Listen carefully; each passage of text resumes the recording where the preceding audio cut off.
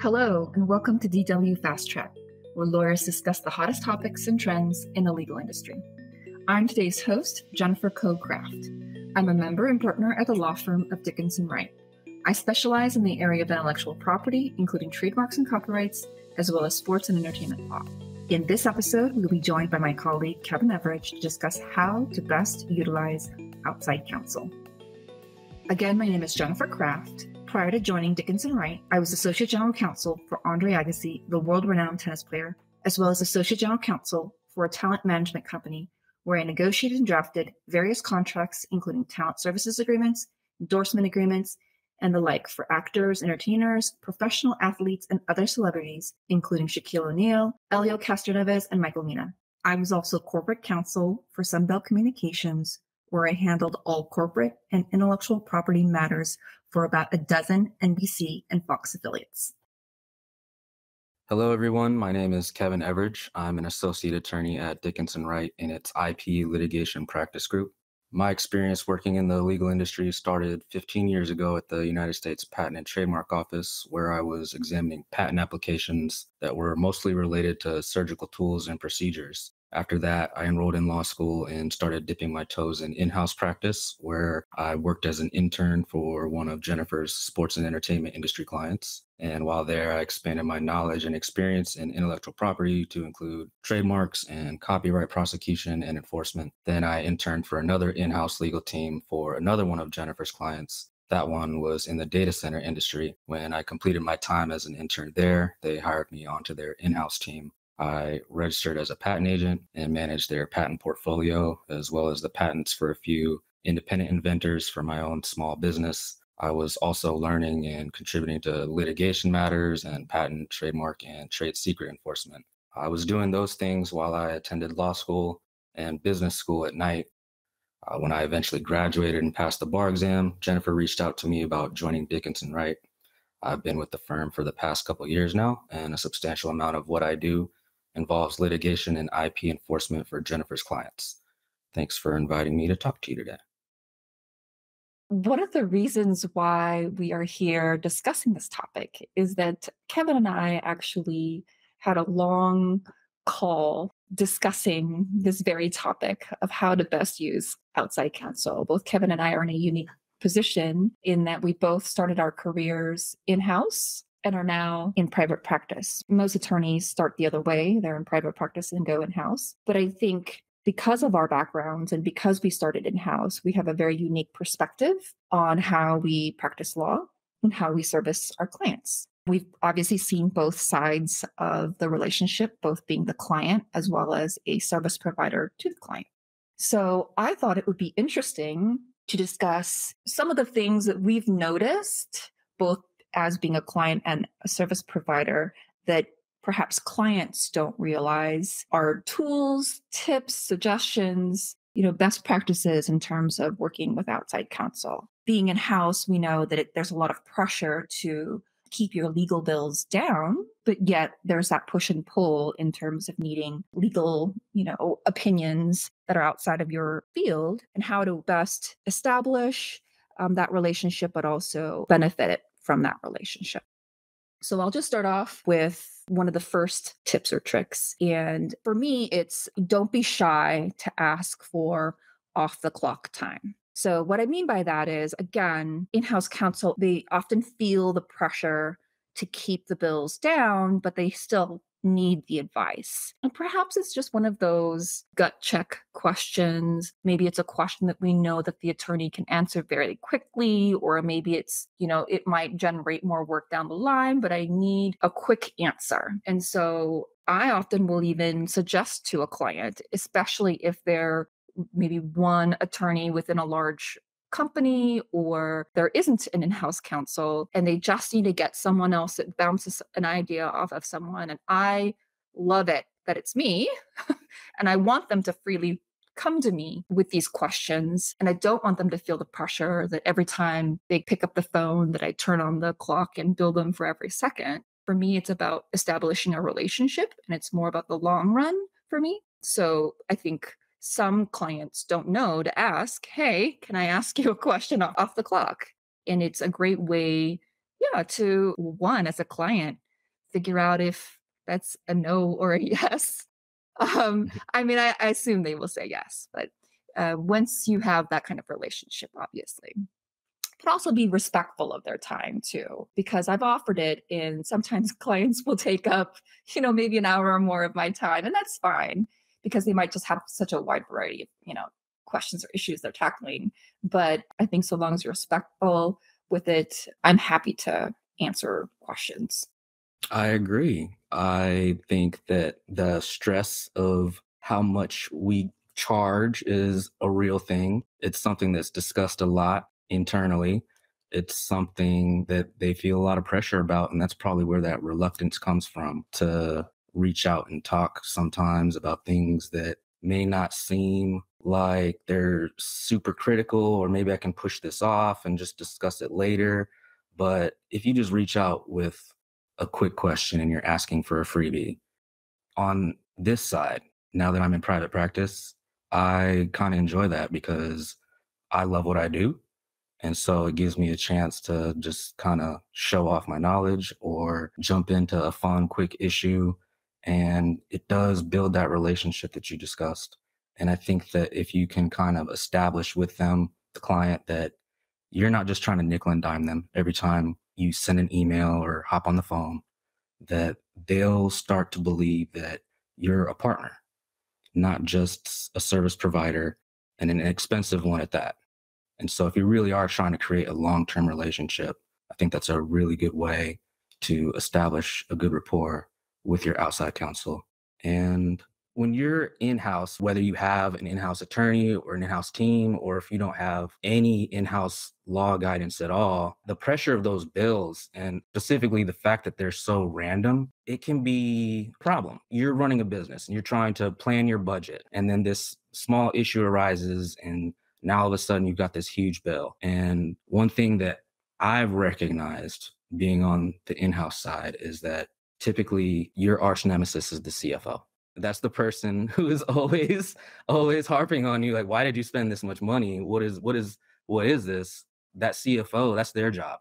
They need to make sure that every dollar that the business is spending has a purpose, that there's a value add, and that if you're going to be using legal services, that it's necessary.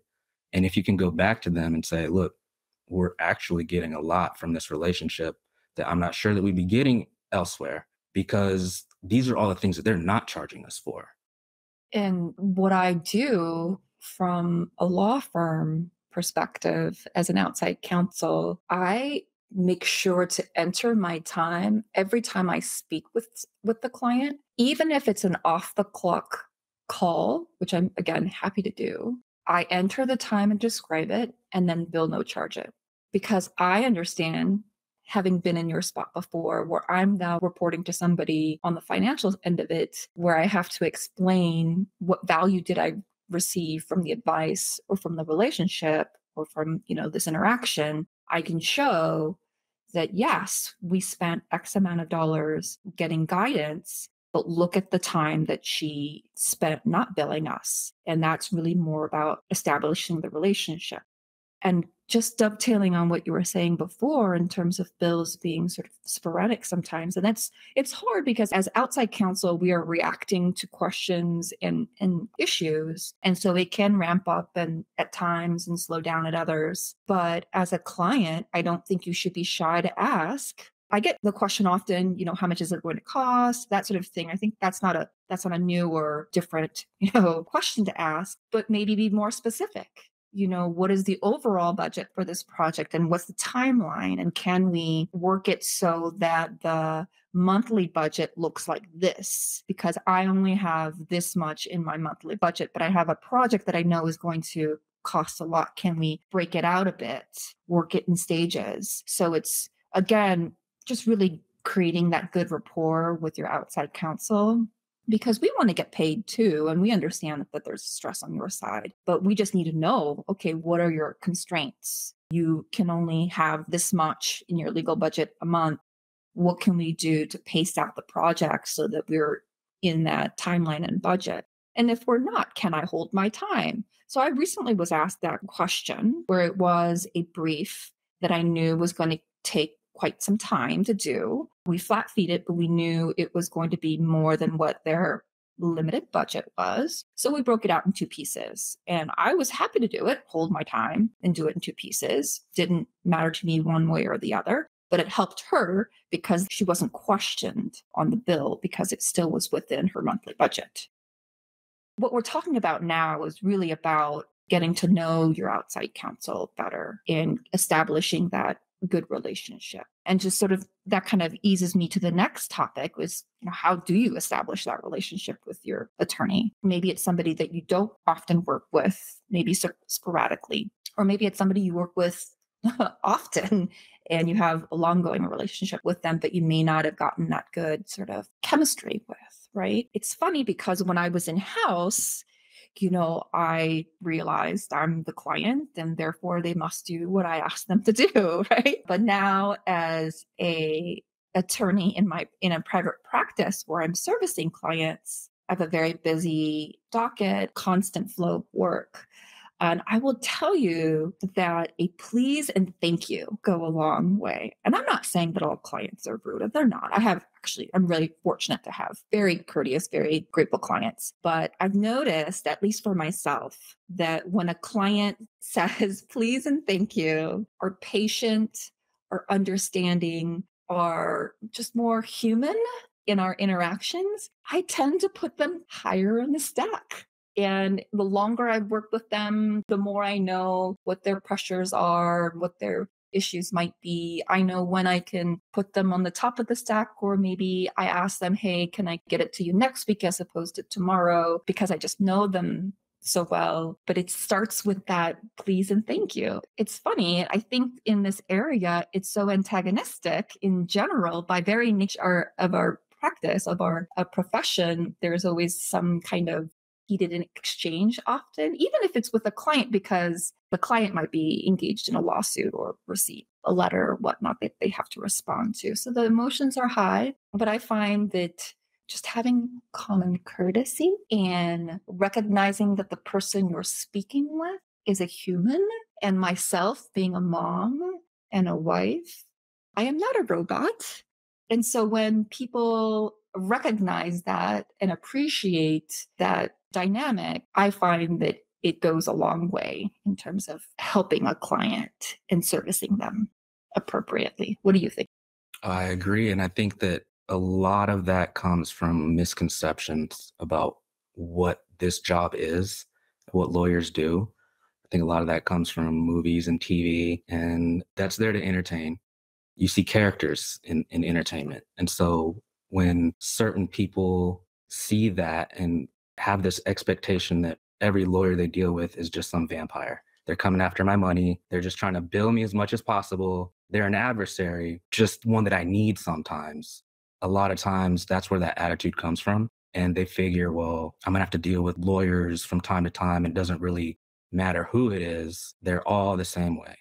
They're all just trying to get as much money out of me as possible. And so that creates that attitude that you're talking about, that sense of distrust. And I think that's where these bad attitudes come from. But it's not like that. Like you said, we're humans too. We're just doing our job and we're trying to do it well. We're trying to do it for you. We're trying to accomplish the goals that you're trying to accomplish. And you came to us for a reason. There doesn't have to be all this friction. We can be cordial at the least. Ideally, be better than that. Well, you raise an interesting point in that I do feel perhaps when you're talking to a client who isn't an attorney, so say it's a company that has no in-house legal team and it's just business folks. I've found that at least with some of the newer clients, that they do feel that antagonistic sort of relationship with their outside counsel. And when I get that sense, I immediately change the tone or the direction of the conversation and let them know I'm here as a devil's advocate. I'm asking you these questions because I know the other side is going to ask you these questions.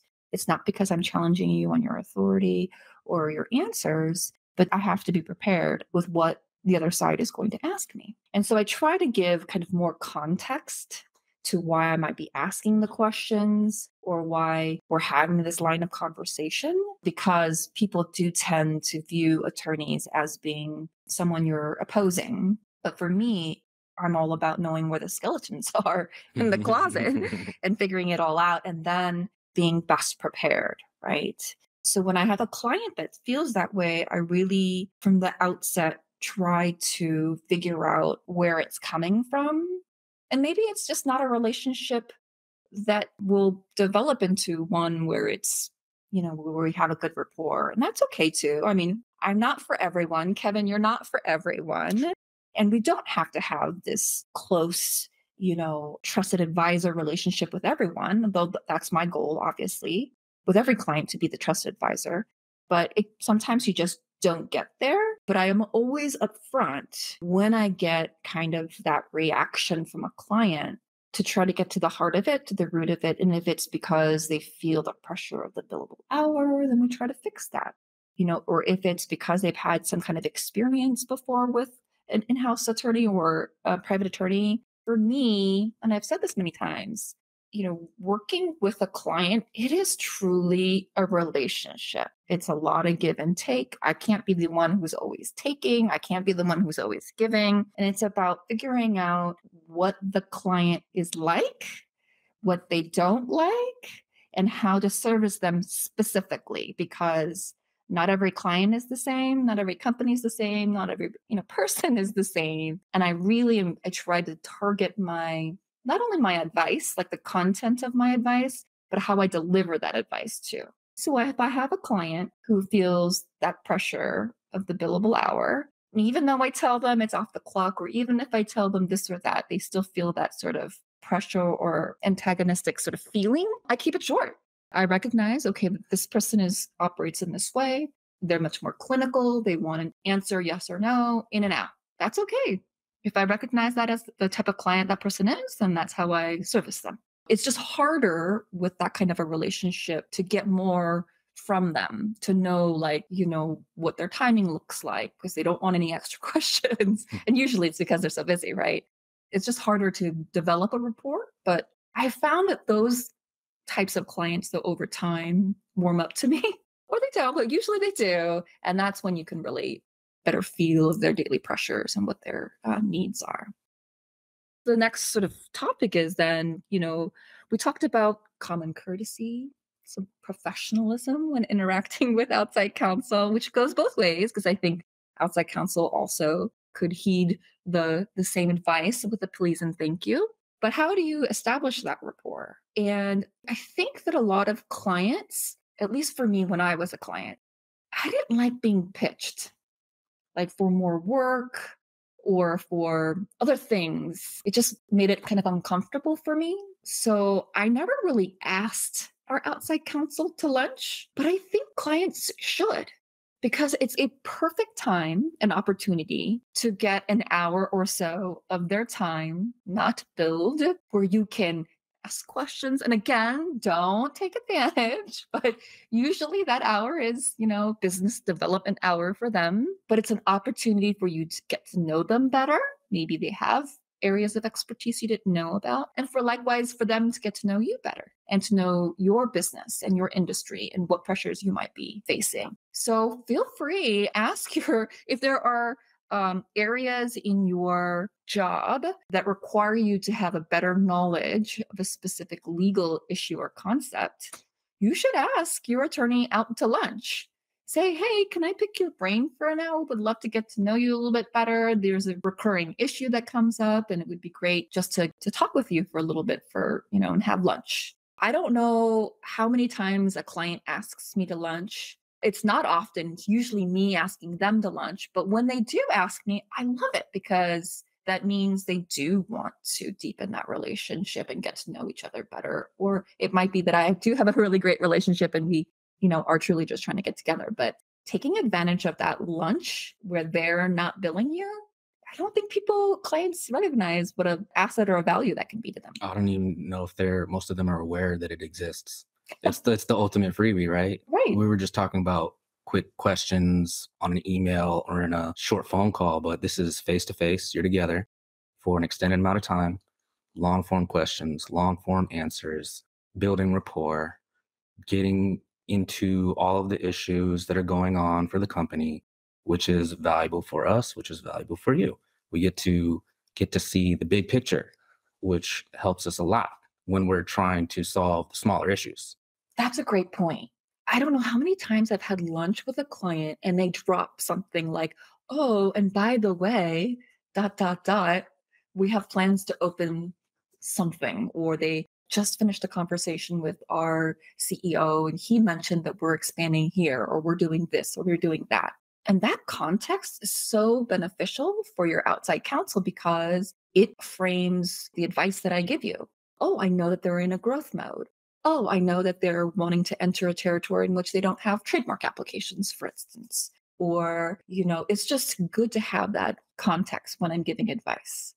That context is huge. It's the why. Like we're often dealing with just the what. Exactly. We need you to do this. That's the what. But understanding the why, and not just understanding why you're doing things, but also getting from the client what in your mind is the best possible outcome.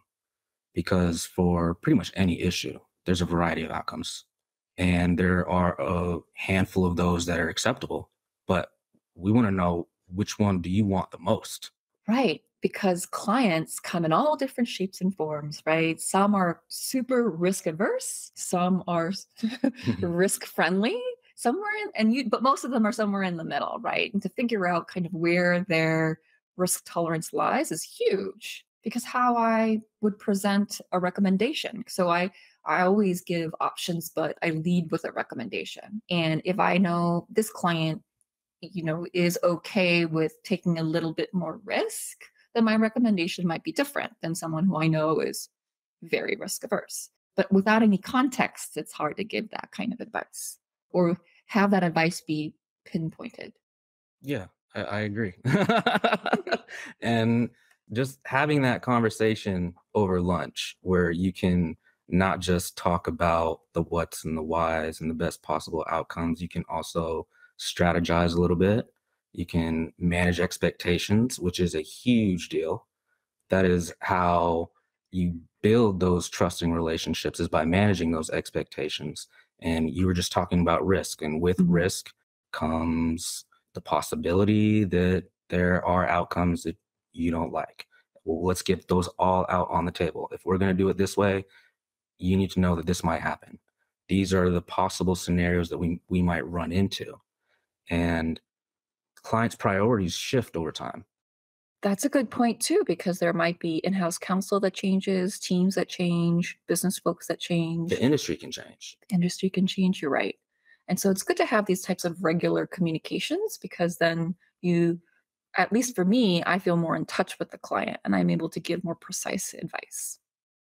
So on the flip side of that, we've got clients who are very aware of the billable hour or very conscious about limiting their interaction with their attorney. And we've given you some advice on how to establish that relationship and feel like you're getting a good rapport with your outside counsel. But then I have clients who are quite the opposite and who, would bring you in very early on in a process where there's lots of cooks in the kitchen and there's been no initial conversation about a topic, or they are a client who just free form will talk with you for 2 hours about a topic from one to another. And let me be candid, I don't mind those conversations. I actually enjoy them. And again, I feel like when I'm brought in early on a brainstorming project, or if I'm brought in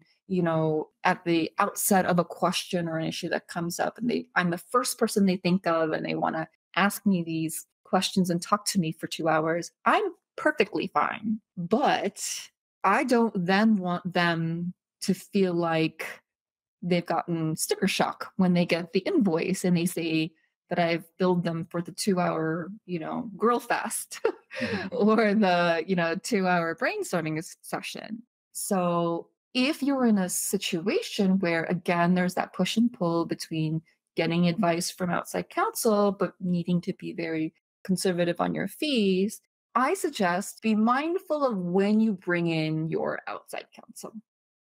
You have this good rapport, they give good advice, but if they're brought in early on, let's just say you've discovered an issue, it's a dispute, you are going to file litigation likely, but we don't know exactly all the claims, we don't know anything too precise, right? The business folks all want to get together and discuss what do you know, what they all know, and to compare notes, and they ask you to be a part of that call. Again, happy to be a part of the call, happy to issue spot, but just know that that call is likely to go on for a very long time. And perhaps outside counsel's input might not be substantive or targeted or as beneficial than, say, having that brain session first, isolating the issue, and then having a second conversation with the correct people in the room to then ask the very targeted questions to your outside counsel. And I know I'm flip flopping because I say, yes, establish a rapport and give them all this information about the industry and your company, but also be careful of how early you bring them in. But it's that trying to find that happy medium. And I think just being mindful of when you bring in outside counsel is critical. There's a sweet spot for There sure. is a sweet spot. The scenario you just put forth where there's potential litigation bringing us into early, we're going to start deposing all of you. Like we're going to want to know everything about everybody that's on the call that has knowledge about what's going on. This is high risk stuff if we're about to sue somebody. So bringing us in too early for something like that, probably a bad idea, but there is a sweet spot. I would say that too early is often better than too late, though. That's a good point. Here's a separate example. We both do IP work, and trademarks, every business has them, whether or not they know it or not. And say they have this new product they're excited about. I've seen this scenario time and time again, that they will start falling in love with a name for it. And if you're going to start making decisions about when to bring in your outside counsel, I would say that the sweet spot is once you figured out what you want to do, but before you started making affirmative steps to make it happen. If you've decided on a name that you love, before you start buying in domains, before you start getting graphic designers involved with designing logos and then printing that on labels and slapping it on a product, at that point, you've gone too far, because the step you missed, if you would have brought us in earlier, is that it's smart to do a trademark knockout search. You need to know what the potential risks are of using that name. And just because you don't know anybody that's using it doesn't mean those risks aren't there.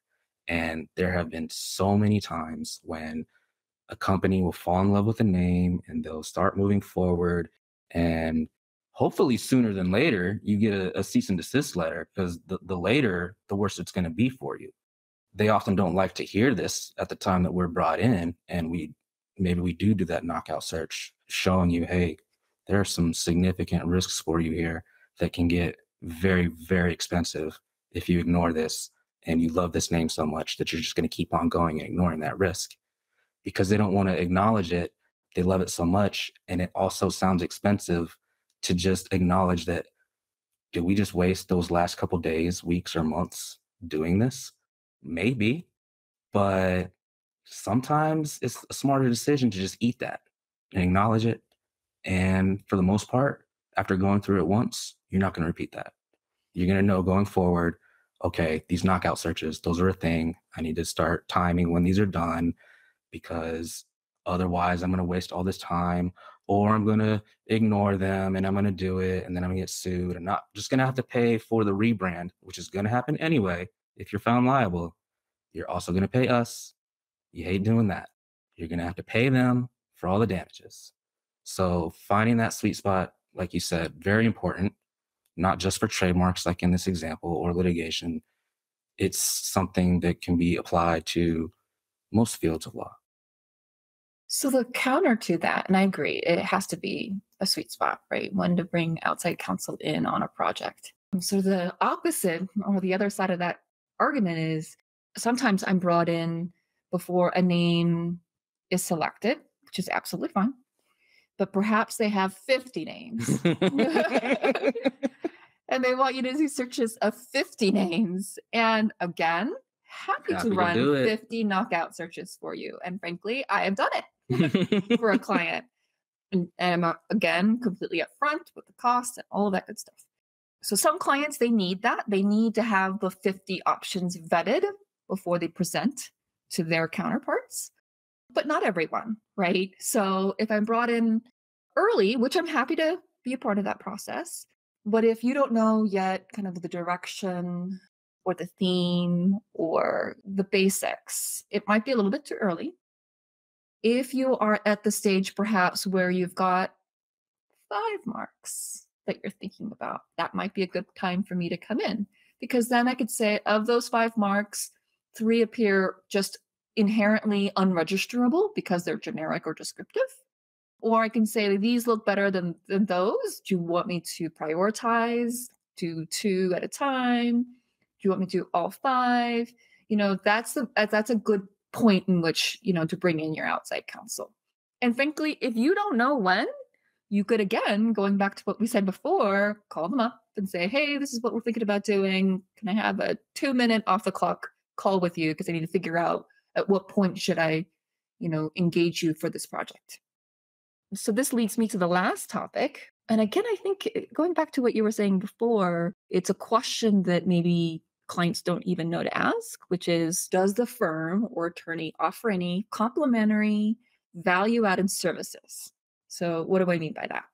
So when we were talking earlier about searches, say there are 50 and they don't know how to cull it down to 5. How do you do that? They're not a trademark attorney. They don't know how to do searches on the USPTO. How do I bring it down to a more reasonable number? What we do at Dickinson Wright and what Kevin and I do is we offer in-house seminars for free to help train their paralegal or their staff member on how to run searches. I've done multiple training sessions for the same client because perhaps they have a new paralegal that's never done IP before. I'll train them on how to do basic searches, and then they'll start to get more familiar. Okay, then let's do a little bit a deeper dive. And then they get to a point where they can do knockout searches in-house. And I know that there are attorneys out there saying, why are you giving up the work? Right? Why are you training the client to make it so that they don't need you? And so this is really where it's sort of interesting, right? It's where folks who are in-house before and those who've only practiced in private firms, that's where the paths diverge. That's where I think there's a difference between, say, how Kevin and I practice and others. Because for me, it's not about always getting every single drop of blood from a client, every single dollar an hour, because again, going back to being human, it's just the right thing to do, right? If there's a task that I think that they can easily do in-house, and I recognize that they may have a staff member that can do it in-house, let's train them. I want the client to shine in front of their supervisors. I want them to be able to learn a new task or a skill set. Good on them. I want them to grow and develop as a professional, and as I hope they feel about me too. I love training my clients with tasks that I think they can do in-house. So we do in-house seminars on doing searches. Sometimes a client will want to know how to do their own applications, which is a little tricky sometimes, but there are some tasks that they can do in-house. Or perhaps there is software that is expensive, like a docketing software, for instance. We use a fairly sophisticated, very expensive docketing software where we input trademark data and it creates lists of deadlines, for instance. In-house counsel, they might not have the budget to have that software accessible to them. Ask outside counsel, hey, can we have your docketing clerk docket these in your system and then shoot me an email when they come up, or send me just a quarterly report or a monthly report? I'm always going to say yes, because that's a service that, one, I'm not spending any time doing. It's docketing clerk who is not a billable person.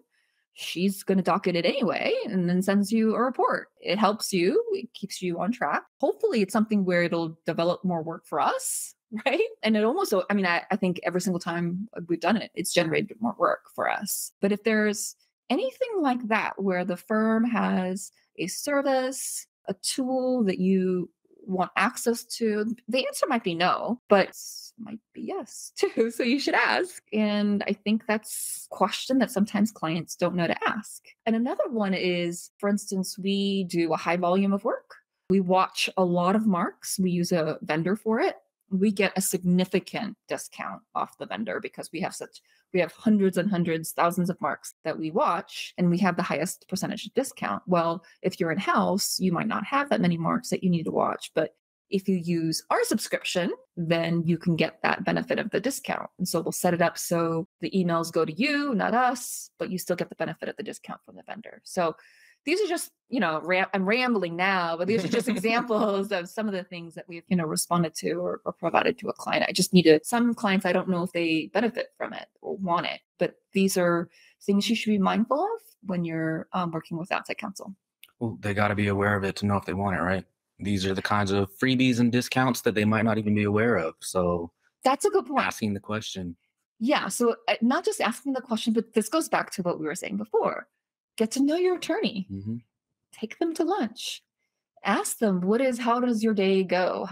What do you do? And what kind of, what does your practice look like? And who's on your team? And how are they servicing your clients? And you get to know better what their practice is like and know like, oh, I didn't know that there's a watch subscription and I didn't know that there was a discount you get. And when you establish that rapport, that's where all this kind of information comes up. And if the attorney is one you have a good rapport with, they'll hopefully offer to give you these services. I know that I'm happy to provide them because, again, it's more about a long-term relationship than getting every drop day one.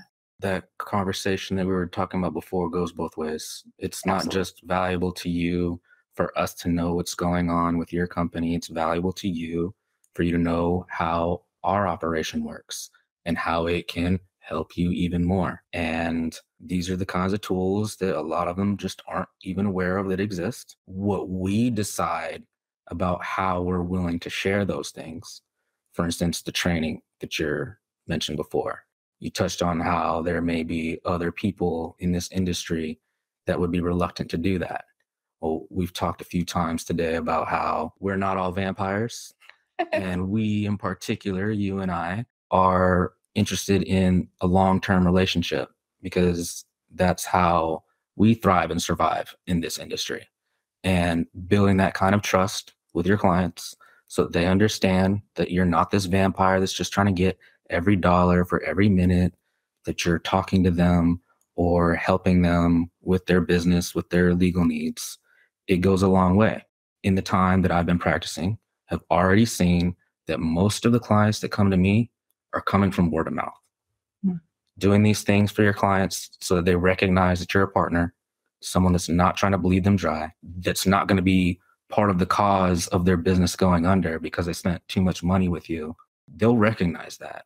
They'll pay it forward for you by giving you a boost, by recommending you to the people that they know that need your services, that they do business with. And that's how this can be mutually beneficial.